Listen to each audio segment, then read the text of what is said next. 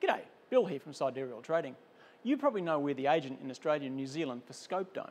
Now, ScopeDome is pretty much the best automated dome available, and we sell them to schools, universities, institutions, and a good number of amateurs. But as you can see, like this one, the ScopeDome is a big, heavy, and quite complex thing, and installing it is a multi-person job. The larger ones definitely require a crane in some stages. So of course, people are often very intimidated when they're considering a facility like this. And we're getting very experienced at installing them ourselves, and obviously that's a service we offer. Most people who have had us do it are very pleased with their decision after watching us. Typically, it's a 2-day build, and there are loads of details you need to know. Recently, we installed one outside Melbourne, and we set up a number of cameras to record the process. What you're going to see is mostly a series of stills with me voicing over, but you'll see some short video sections for when I had a spare hand. This one is a 3-metre ScopeDome, and just check out the location.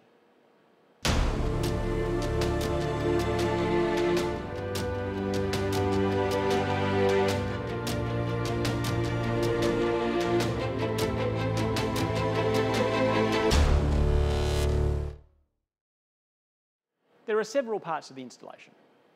First, the setup and preparation. Second, unpacking and layout. Next, constructing the ring, then adding the shutters and the wall, and last, the internal fit out.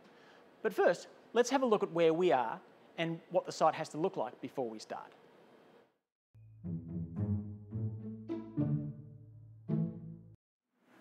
The ScopeDome is delivered to the location on a truck. Normally a crane truck, but if you've got a forklift that can operate safely in the area, we can accommodate that. The dome is in a weatherproof skin on a pallet, so it's simply lifted off and placed on the ground next to where it's going to be assembled.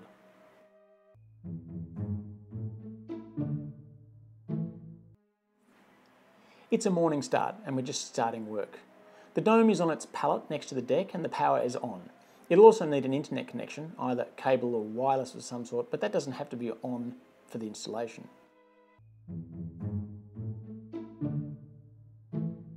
The deck has a concrete plug that anchors the pier that your mount will go on. In this case, the owner has had the deck and pier in place for a while.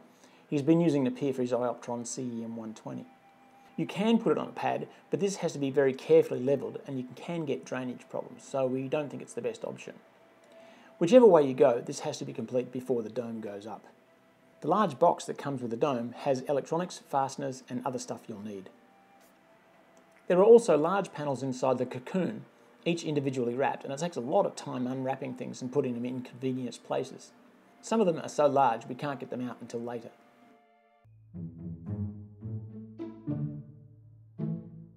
Installing the base ring is the most complicated and time-consuming part of the whole task. The ring consists of 3 parts. The base ring, which we construct upside down before sealing into exactly the right position. The rotating ring, which rotates with the dome and has the rack that engages the rotation motor. We sometimes call this the slip ring. And the outer ring cover, which is the bit you can see on the outside of the completed dome. There's also an inner ring cover, but that gets installed later. We assemble the 4 equal sections of the base ring upside down with the rollers pointing down. They're bolted together and sealed with silicone. Then we very carefully turn it right way up. Next, we have to accurately place it so the pier is in the centre and the location for the azimuth motor is at the north. Now what Diogo is doing now is marking the position of the main ring so we can move it, add silicone and replace it in exactly the same position. Now we can lift it to put more silicone underneath it, and then permanently screw it to the deck.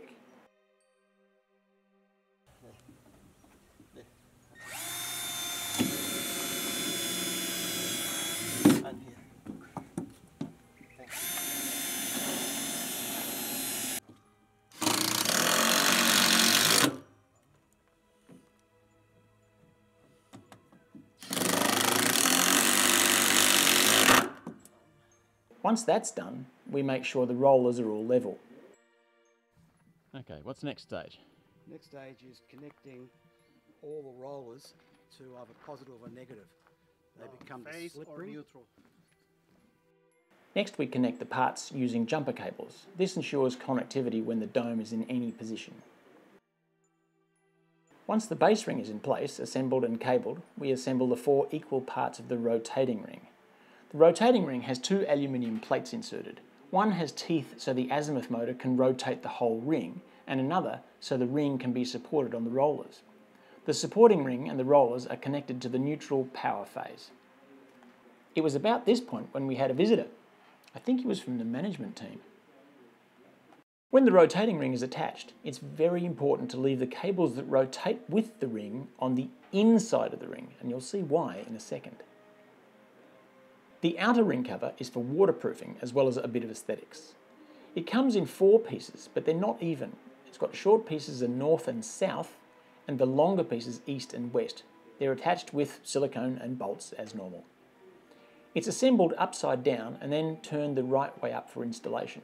Cables that will go to the shutter control come between the rotating ring and the outer ring cover, and it's very important not to lose them. Finally, the reinforcing brackets are bolted on, and there are 7 of those. Now we've got the ring assembly installed and tested, it's time to start building the dome's superstructure. This doesn't take very long, but in parts it's a 3-person lift, and that's just for the 3-metre dome. Larger models, the 4 and 5.5 metre dome, need some sort of mechanical assistance. There are 5 panels. The first one is the front panel. In the Southern Hemisphere, this goes to the south, in front of your scope when it's in its home position. It's attached to the sandwiched outer ring cover and rotating ring using bolts and more silicone. Before we install the second panel, that's the left panel, which faces east, we put in yet more silicone. Then we bring in the left panel. This is heavy and we use suction grabbers that glaziers use. Third, the right panel, which faces west and which has the door, is even heavier. This is the heaviest part of the job, and it's nice to see an empty pallet. The fourth, or rear panel, which faces north, is pretty simple, just more bolts and silicone. Unfortunately, I didn't get any shots of the shutter panel going in. We were all busy supporting it. The shutter panel, which is the part that moves up and down, has to be lifted into place and threaded between the fittings. The limit switches go in at this point as well. The last piece of the puzzle was the inner covers. These protect you from the rotating teeth in the rotating ring, and they're sharp. And that's it, for the outside at least. So that was the first day. Just to give you a recap, here's a time lapse of the whole day. Here's the base ring.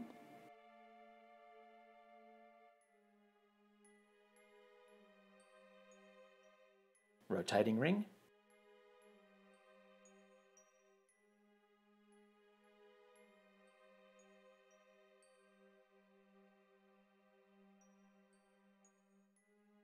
Lunch. Outer ring cover. You can see how much of the day we spent at the ring compared to the superstructure. It's important to get that right. Finally, the superstructure.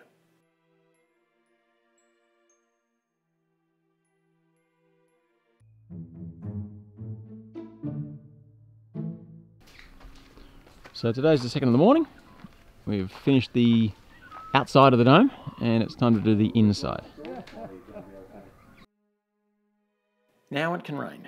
Because we're working inside, there's less room, so I was able to do a bit of videoing. This part of the build is simply installing hardware, cabling and testing. We start with the shutter controller and the dome controller.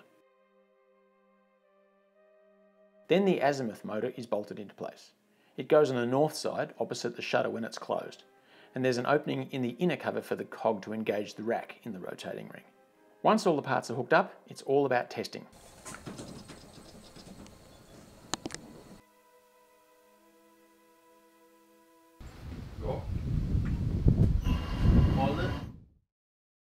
Okay, so what we've got here is a 3-metre scope dome as installed. Here we have the main motor, and that is on the azimuth, the left and right, just rotates the dome. Above the motor, this little guy here, this is the home sensor, and if I can reach over, this little guy here is the actual sensor, and it goes through, well, the tab, and it goes through the sensor, and it tells when the dome when it is north-south. Yep, right, now we can see the rotation happening. You see the meshing happening in there. It just goes nice and quietly. You notice that the home tab has disappeared because it moves with the dome, but the sensor hasn't. it doesn't necessarily stop on the sensor. All it does is it tells the controller when it goes past. That way the dome doesn't forget where it is. All right, next, let's go up the top there. This is the shutter motor. That limit switch you can see up there, which I'll see if I can point out. This little guy here tells the computer when the aperture is fully open, and it stops the motor. Moving down here, we'll see there's a limit switch at the other end of the at the closed end of the aperture. So that will limit switch will stop the shutter when it gets to the end. There we go. It's going to get very dark in here. It's going to get very dark. Now you can see that the limit switch has tripped and it stopped the dome.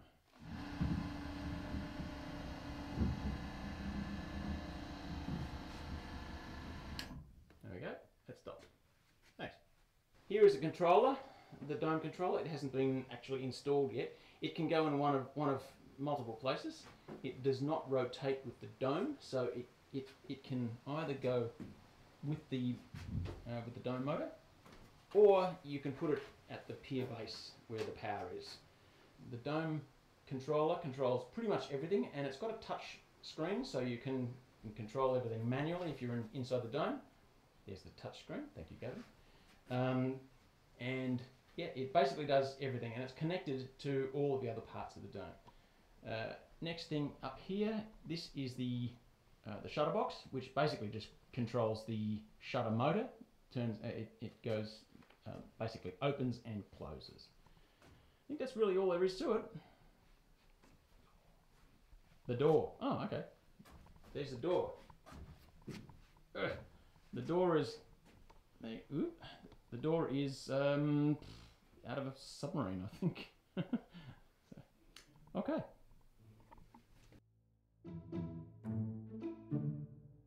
So that's it for the installation. The owner has to take over here with our advice if he needs it.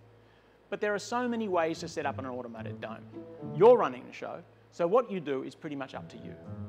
The dome behind me is going to get shipped out soon, and that leaves room in the factory for the next shipment, so the cycle continues. I'm Bill Stent from Sidereal Trading. I'll see you next time.